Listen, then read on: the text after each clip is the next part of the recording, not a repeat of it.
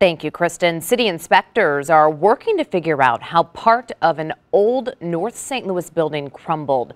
Bricks fell, sending people to the hospital. And only on News 4, a woman just released after she was treated for her injuries tells Venton Blandon how things happened so fast.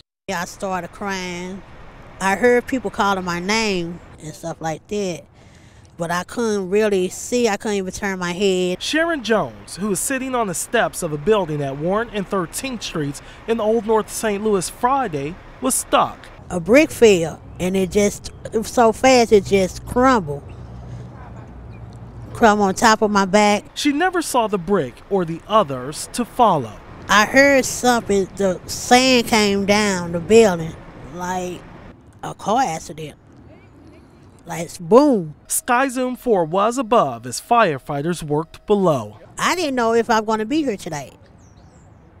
You know, so it's kind of like really eating me up and frightening. I can't move or nothing like that. St. Louis Fire treated another person. Jones believes he is still in the hospital. While she is not, Jones panics, thinking which medical bill she should pay first. Not the hospital bill or the ambulance bill. That's like $900 for just to ride in the ambulance. She wants the building's owner to pay. News 4 searched city records and found Raj Sri Musre is the owner. Jones has a message. But just turn the building down. If you can't really get it fixed up or another, just tear it down before somebody else get hurt. Venton Blandon, News 4.